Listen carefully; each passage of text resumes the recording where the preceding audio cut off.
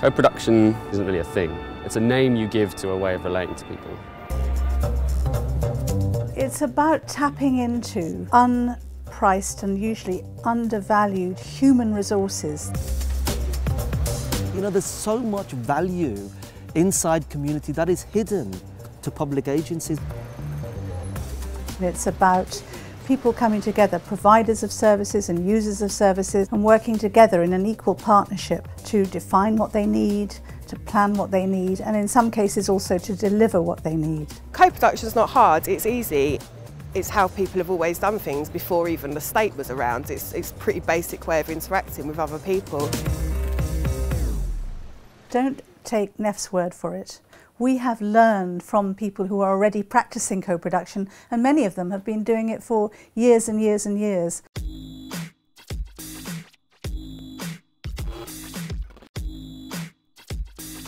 I don't think anyone expects at SkillNet what they get. When anyone first comes down, I think they'd probably just be expecting another sort of day service.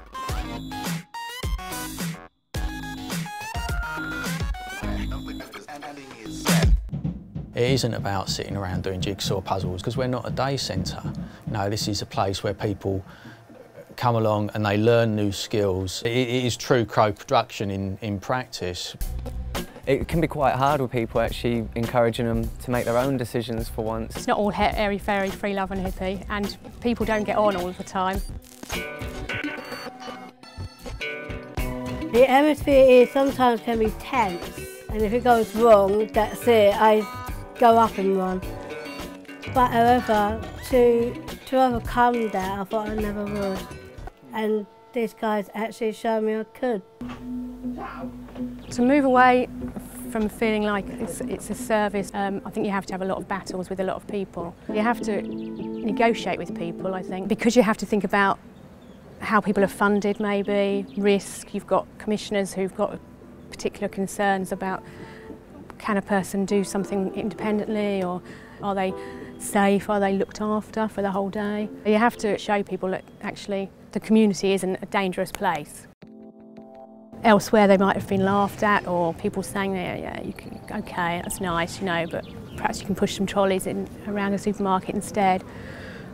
Whereas we've seen people do amazing things. Like me and Peter are both working full time, feeling equal and part of a workforce and actually doing real work, not just going into charity shops, being voluntary all the time, because that's what it was before. It's about creating new kinds of services, really, so that they are about the whole person, not just about the problem that the person has. That they're upstream, they can prevent needs arising because people are involved from the start in defining what their needs are. It's about everybody being equal, not one more important to the other. But we recognise that professionals have different kinds of skill from ordinary citizens. With co-production, people actually make more services more efficient. It's about allowing an expert to be an expert. It frees them up to actually spend their time doing what they should be doing, rather than things that people can do for themselves.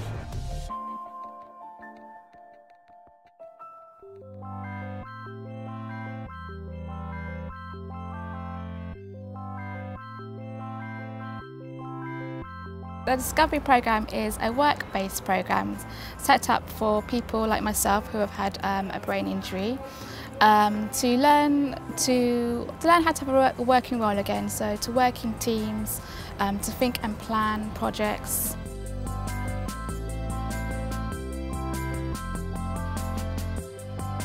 The difference with co-production, I guess, is that the professional, as part of their role, is expected to look for those opportunities to step back from taking responsibility, and in a sense to take my work away from me. We have been actually working with another charity who saw one of the films that we made in our centre, and they wanted something similar for themselves, for their website. So, and they were actually going to pay us for that. So that's a job.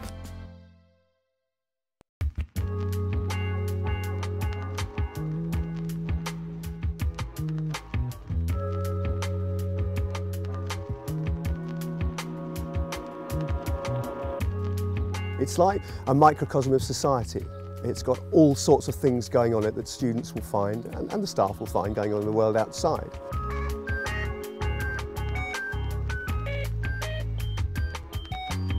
When we first began this journey, our head teacher, he does say jokingly that he was worried that he was going to be turning the institution over to the inmates. The student-teacher sort of relationship is very different now, because if you want to miss a lesson to do some work towards the learning to lead, you negotiate with them and you make sure you're going to catch up on the work. It's very, very successful. In fact, there are now 70 schools nationally who've adopted this approach.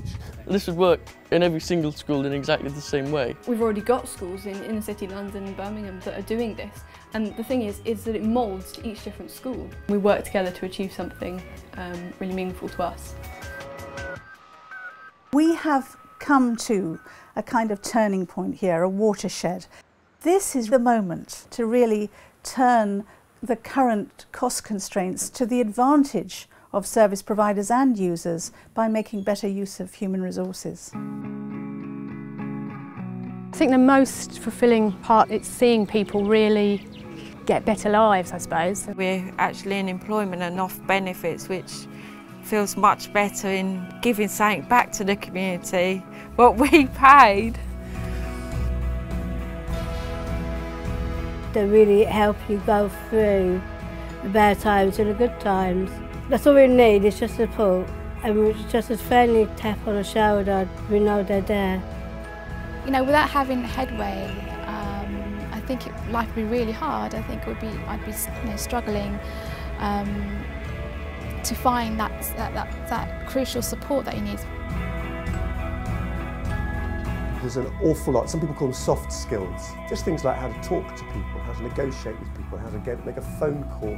You can't really describe it, it's just all the skills that you've got from doing Learning to Lead, they all just seem to click.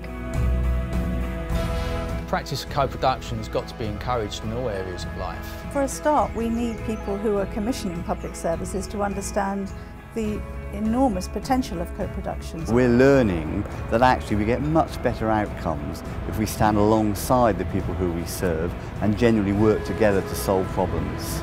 All of the thinking now is about, or needs to be, about going upstream, about prevention, about a whole well-being agenda. Co-production absolutely has to be the way forward. You can't keep doing to people.